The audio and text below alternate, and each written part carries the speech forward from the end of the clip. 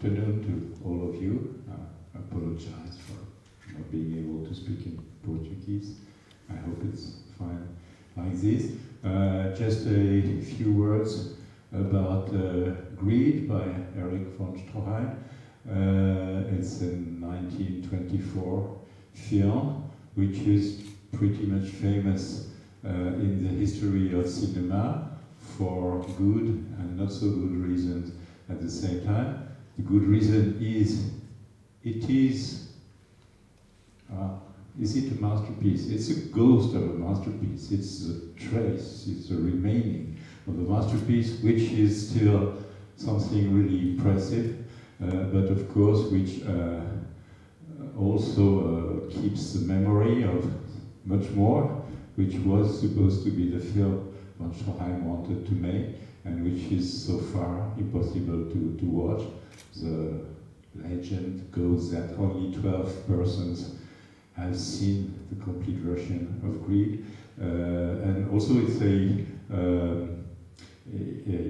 momentum in the history of cinema, because it is maybe more significantly than any other one the film which translates the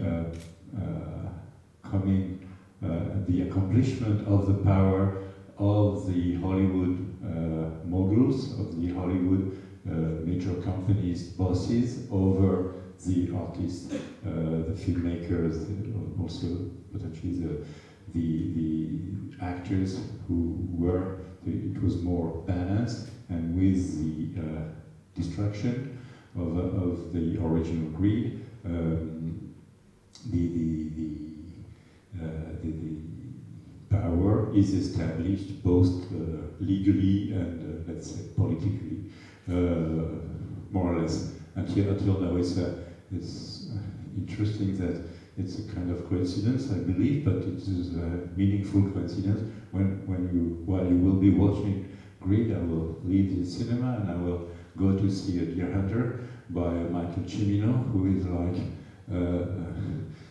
60 years later, a kind of late episode of the same story, of the attempt of artists to make their way, of course not with Deer Hunter, but the next film by Cimino, The Gates of Heaven, which will also be a significant episode of this difficult relationship between filmmakers and producers in Hollywood. Greed was a gigantic project in many respects. It's based on a novel, which was a pretty much famous novel in the U.S. At the time. It was designed by Erich von Stroheim at the time to be probably the most realistic film ever made so far in Hollywood, in the rising American film industry context, especially because of the choice of shooting totally the film on location, and the location included San Francisco at this time, which is the main place where the story takes place, but also in a gold mine, and he went to a real gold mine, which is not such an easy place to shoot, and even more significantly to Death Valley, where the end of the film takes place, where he stayed for more than 2 months in the terrible condition of Death Valley, and most of the crew got ill or had to be taken to hospitals, etc., because of the toughness of the condition of shooting, for the sake of an idea of cinema, which is very interestingly, at the same time, totally arrogant, let's say, from a director's point of view, who really sees himself as controlling everything, having a total power. The film shot for 9 months, though Stroheim had an agreement with the producer, which was Sam Goldwyn company at the time, that it would be not expensive, and then of course the budget went over the mountain and it would be done in a pretty short time, and it was shot endlessly. So it's not like to say that everything Stroheim did is nice or whatever. It's not in the terms of being nice or not nice. It's in terms of the vision and the ambition of an artist who wanted to achieve something specific. And among these famous 12 persons who have seen the films, one of the great directors of this time, Rex Ingram, and others said this was the best film ever made at this time, and really praised it. So we have reasons to believe it had a meaning to make this attempt, which resulted in a 8-hour film, which was the film.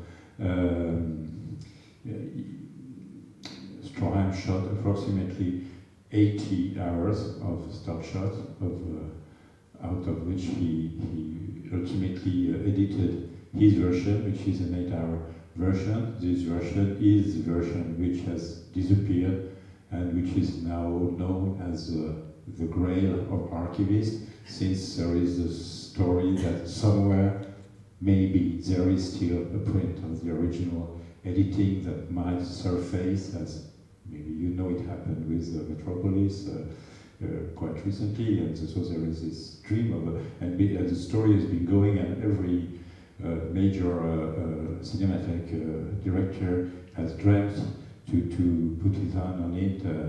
Iris Berry in New York, or Henri Langlois in Paris, or Jacques Ledoux in Brussels once believed that somebody was selling them the print, and then it was not the right thing.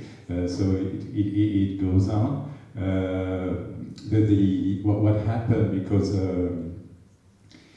Stroheim knew how to deal with Goldwyn, his producer, and managed to go through the conflicts and the difficulty. But what happened is that during the process of the making of the film, the company, the Goldwyn company, became MGM. There was a merger of companies with a new boss at the head of MGM, which is the birth of MGM in 1924, and the boss is one of the, well, maybe the great figure of the first generation of Hollywood producer, Irving Thalberg. Irving Thalberg had fired Stroheim 1.5 years before from another studio, Universal, where, because he had conflicts already, Thalberg wanted to be in control of what was going on and wanted to decide the length of the film, the decision of the directors, and the storytelling. It's about length, it's about commercial issues in the sense of the price, the cost of the film, and the length, because of course it affects the releasing condition, but it's also about the standardization of storytelling, and you wanted to eliminate almost everything which gave the unique vision of cinema by Stroheim, which was this kind of dark, complex, megalomaniac, maybe, misanthropist to a large extent, and misogynist, but at the same time very deep and troubled perception of mankind, and with, for instance, a no happy ending, and with a lot of other elements which we know, and for this also Greed testifies for that,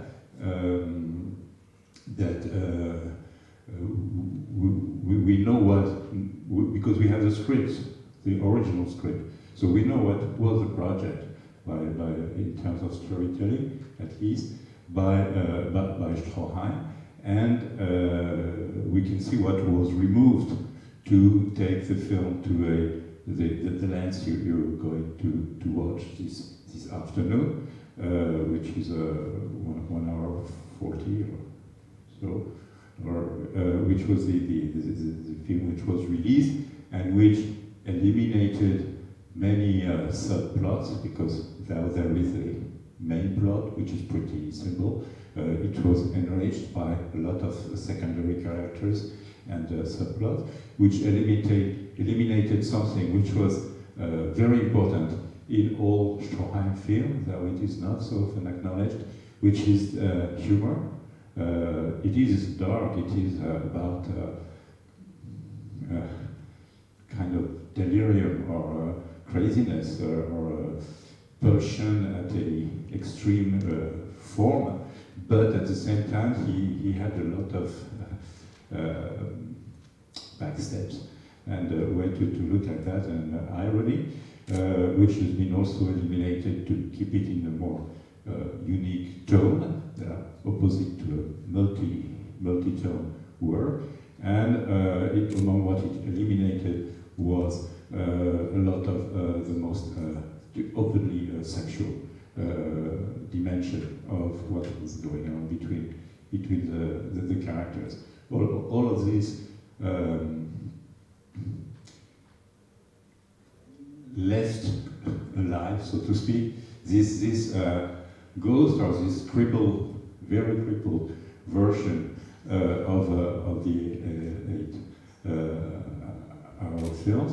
Later on, for the record, much later on, 1999, when this company named Ted Turner became right owners of Greed, they made a so-called restored version, which is not the original version by far, but which is nevertheless a 4-hour version, which includes a lot of titles acknowledging what was supposed to happen, written on the screen, because there is no shots, we don't have the image, and a lot about 600 stills, photos, which were found from the shooting, and will help to visualize and image it. It's a very weird experience because you are dealing with a kind of more present ghost, so to speak, of the real film, which we're still not able to watch. It's very obvious, I won't comment a lot about how much this film is accurate with the topic of Bigger Than Life, the symposium subject. It's about, Bigger Than Life is about the connection between madness and creation. Madness is everywhere in this film. It is in the characters, and this you're going to see around this strengths of greed, of the passion for money, which turns all the characters, more especially maybe the feminine lead character, completely mad. But it's also about lust, and it's also about the relation between the city and the landscape, and between the power of the elements at levels or intensity which have something mad, which is always under the sign of excess. But also there is madness in Stroheim himself. One can say he was a crazy guy in many levels. He has this kind, and with this, of course, has to do with the topic of the symposium even more, which is a relation with creation, how his so-called madness, but one can call genius at the same time, but we're not sure what these words mean exactly. We just can approach them by this kind of actual translation. But what I feel is maybe as interesting is Thalberg, madness of control and the will of power, and the idea is that what you're going to see as it is a creation, and to a large extent, if not totally, it is Thalberg's creation. And it makes a wonderful film, because what you're going to watch is a wonderful film. There we know it's not the Stroheim film, and the creation is always thought about, or often thought about as positive, but Thalberg in a negative, but never the way efficient way, created the grid, which was actually screened and seen by audiences. It was not a huge success, but it was quite widely distributed and seen anyhow. It is a result of the encounter of this madness of the characters, the madness of the director, and the madness of the producer, and it created both this artistic object, the grid we happen to have to deal with as it goes, and also the dream of the other one, the unseenable, but nevertheless acknowledgeable one, which is also there. And this was created by all these madnesses combined together in very hard, tough relation. None of this is nice or pleasant, is it? It was fight, and then, as you may know, Stroheim would manage to do one more film and then would be expelled, literally expelled from Hollywood, and would have to come to France where he became an actor.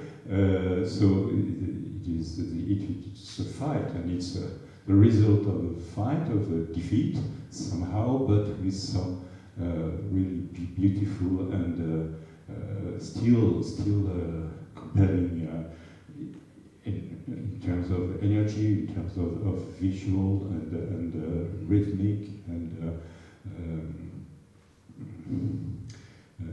it's a notion of acting, which I do hope, because it is important, the film is screened at the right speed where it should be screened, because it changes a lot in the acting. Then at this level, it delivers something which is an immense creation, anyhow, as a strange fruit of the madnesses which were at work all around the process.